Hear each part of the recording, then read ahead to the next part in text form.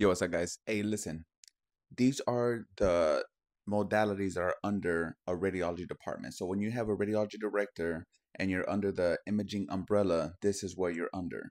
So your X-ray, CT, MRI, nuclear medicine, mammo, and ultrasound.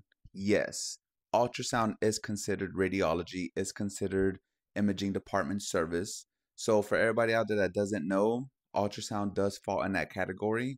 So when I say that X-ray is your foundation, X-ray is your foundation to the medical radiology imaging world.